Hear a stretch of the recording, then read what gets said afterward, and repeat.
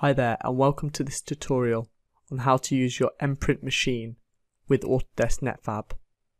In this video I will take you through how to set up your machine and import a part. Brilliant, so let's get going. So the first thing you want to do is actually set up your machine within Netfabb. So what we can do is we can go to My Machines in the top left. You might have a few of your own machines in here.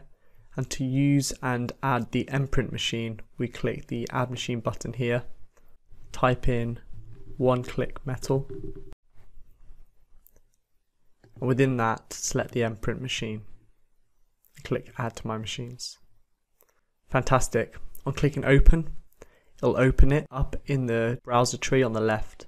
As you can see on the right, this little window is opened up showing that you've got your build statistics, machine configuration, and your current part information available. We will talk more about the machine configuration in another tutorial, and regarding the current part, this is the next stage to actually add a part to our machine.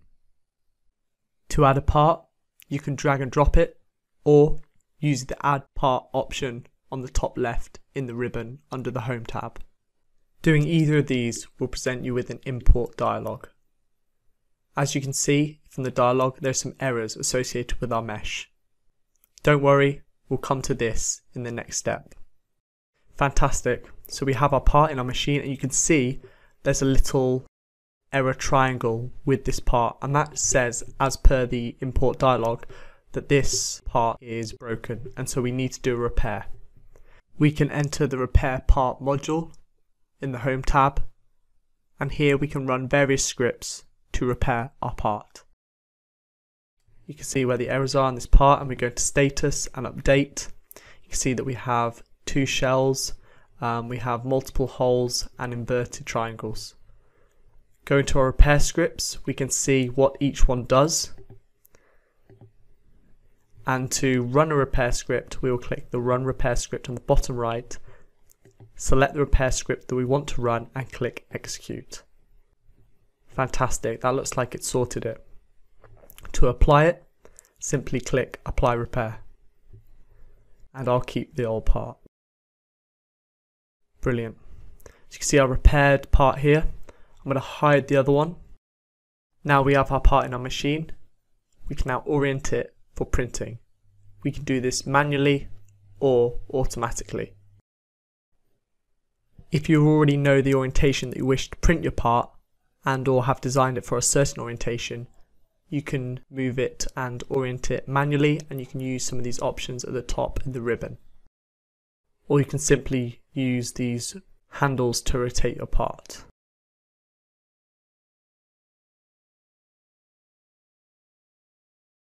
The part has been pushed 3mm above the build plate as per this option in the machine configuration, and this is set to 3mm. If we do not know what orientation we wish to print the part yet, what we can do is select the part and click Orient Part on the right or at the top of the ribbon. And what we can do is we can use the automatic orientation tool. By selecting the critical angle and using this basic ranking system, we could of course do a custom ranking. We can click Search Orientations and the software will generate a range of orientations for us based on certain orientation factors. You can see these on the right. I can click through some of the results and you can see a lot of them are the same, but then some of them are vastly different. We can see probably that the first few are the best orientations. We can also see the associated values with those orientation factors on the right in this table. Once we've found an orientation we like, we can click OK, and fantastic, that's orientated the part for us. Fantastic, that's the first stage done, and next we'll move on to the support structure for the part and the duplication of the part if we want to print multiple parts.